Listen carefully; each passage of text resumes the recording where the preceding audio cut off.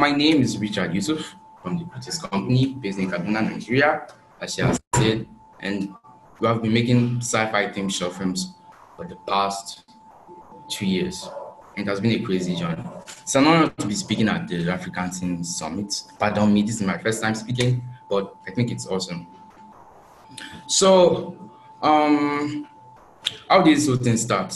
About 7 years ago, I and my two brothers just met our cousins for the first time, and we realized that we had this mutual mindset, this mutual thinking towards films. We love films. We would meet and talk for hours about the films we loved, the ones we hated, the ones we thought were the best ever made. And that went on for a while. And the coincidental stuff was that we used the same decoder, so we always met talking about the same films. So that went on, and we criticized Nigerian films a lot, and that was where the name came from. So we realized that the only way we could see those movies we watched and we loved was to create them. So that was when we took up the mantle to become filmmakers.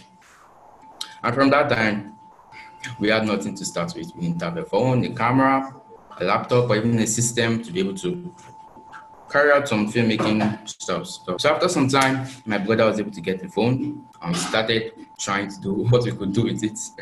And at that point, we attempted making films, and we don't know that we knew nothing about filmmaking, extremely nothing. It was sad that we knew nothing about filmmaking. So that time, we were inspired by a comedian called Chris Clown, and we started making comedy skits.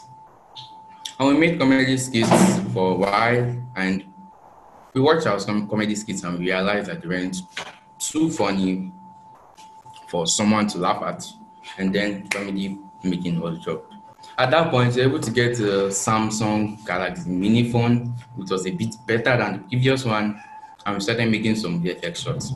There's a popular application on Android phones that's used to edit videos. It's called Viva Video. So that was what we used firstly, and we made some little VFX shots, some silly looking VFX shots, and that went on.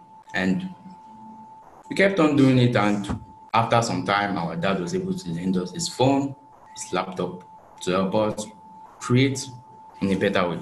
So that went on, and we continued to learn how to make films, and we got more informed on the process by which people use to make those films. And that went on, and we were able to make a short film called Redemption. It's still on our YouTube page, but now we'll go view it. So we made Redemption, and it was simple. And we made the second short film, the third short film, and in the last year, 2019, January, we were able to release our biggest sci-fi short film. That short film was worked on for about 6 months, and there were lots of all those you had to pass through. There were lots of stuff that could hinder someone from making those short films, like bad electricity, inadequate equipment to use to better the process of filmmaking. And there were lots of stuff we faced through when we were making that project. We had to reshoot lots of times, and it was really bad. There was a time someone almost broke his head on set.